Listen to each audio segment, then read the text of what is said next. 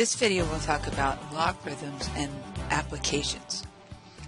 So a very common type of logarithmic application is the pH level. So f of x is equal to negative log x, where x is the ion concentration given in scientific notation. And we need to remember that the solution with the pH less than 7 is called an acid, and if it's greater than 7, then we know we have a base. So this one asks us to use that formula to determine the pH of black coffee, and that would be x is equal to 5.1 times 10 to the negative 5 moles per liter. And then we want to determine then, is it an acid or is it a base? So we want to do f of that big long number, 5.1 times 10 to the negative 5, and that's going to be equal to the negative log of 5.1 times 10 to the negative 5.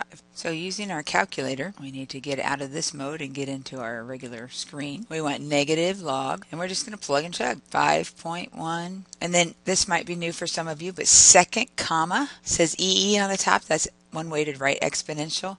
The other way to write it is, I'll show you in a second. And then all you have to put here is the exponent to the negative fifth, close the parenthesis, and we find out that it is 4.29. The other way to do it, just to show you, is negative log, and then the inverse of a log is base 10. So you could do second log, and that will give you 10 to the caret, and you just put in your exponent. You just need a double set of parentheses here and press enter, and it's gonna, oh, I forgot my 5.1, but that's the way you would write the 10 to the negative 5. I just forgot my 5.1, that's why I don't have the same number. So I'm going to say that this is 4.29. So the pH is equal to 4.29, which is less than 7, so we have an acid. So now we come to a magnitude of an earthquake. It's given by this function where the magnitude of intensity is equal to the log of the intensity over reference intensity. And this problem is asking us to compare the intensities of these two quakes. So we have to look at each of them separately first. So we're going to come in here and say that 9.5 is my magnitude. So 9.5 is equal to the log of I over I0. And those intensities are going to be with respect to the reference. We don't know what the reference is, but we're going to put it with respect to that. So if I convert this, I have 10 to the 9.5 is equal to the I over I0. And if I want to know what the intensity of this particular earthquake is, then I would say that I is equal to 10 to the 9.5 I0, multiplying both sides by I0 so that we can clear the fraction.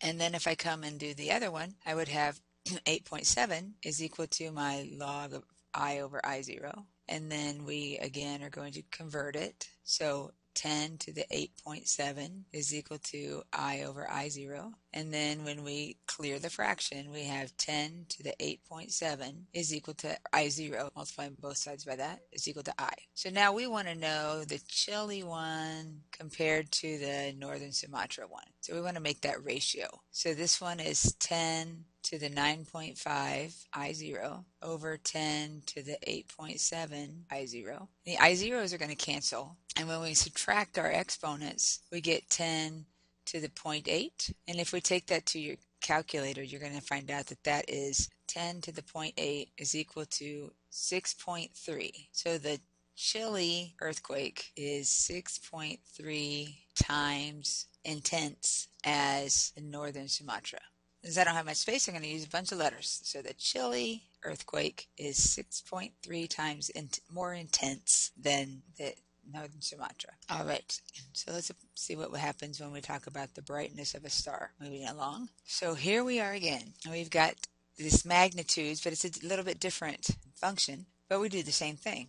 1.6 is going to be equal to 6 minus 2.5 times the log of I over I0. So you subtract the 6 and you have negative 4.4 is equal to negative 2.5 log of I over I0. And then coming back over here, I can divide negative 4.4 by negative 2.5, which is going to be positive since it's a negative divided by a negative, and that's equal to my log of the i's over I0. Now we're ready to convert because we've got this as a single log all by itself. So we say that 10 to the 4.4 over 2.5 is equal to I over I0, and the intensity of this star then is going to be multiplying by I0, 10 to the 4.4 over 2.5 I0, and if we take that to our calculator, we find out that it's 57.5 times the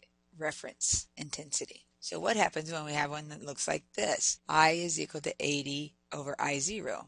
Well, we can substitute for I here. So we have m of I is going to be equal to 6 minus 2.5 times the log of I, but now we know that I is 80 I0 over I0, and you can see that those are going to cancel. So now we have 6 minus 2.5 times the log of 80, and again, taking that to your calculator. I haven't done any with my calculator lately, so let's try again. We have 6 minus 2.5 and then log and our 80, exactly like we see it on paper, and we find out that that is going to be 1.24 or 1.2. So that would be the magnitude is 1.2.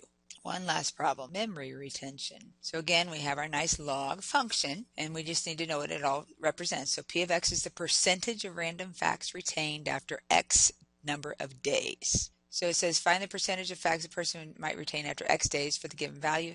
So that many of the values are given are powers of 2. So we may have to use a change the base formula to get to what we want. So when it tells us that we have many values given in powers of 2, notice it is a log base 2. Then we need to change the base on that. So let's just go ahead and start there. We have log 2 of X, base 2 of X, and that would be equal to the log of the argument, which is X, over the log of 2. So anytime I see log base 2 of X, I can just replace it with log X over log 2. So for one day, we would have P of 1 is going to be equal to 95 minus 14, but I don't write the log anymore. I write the log of my X, which is 1, over the log of that base, which was 2. And if we go to the calculator for that, we say 95 minus 14, and then in parentheses, we have log 1 divided by log 2, double parenthesis to close that what we're multiplying 14 by, and we get 95, which means that the percent of retaining those random facts for one day is going to be 95%. And so P of 4, again, same thing. Now that we've already converted that, that makes it very simple. We just say log of X, which happens to be 4 this time, over log of 2. Now don't think you can divide that 4 and 2, because remember log 4 is a number. That's not 4. And log 2 is a number.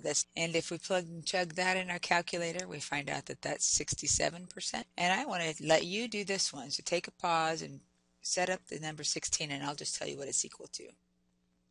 And that's equal to 39%.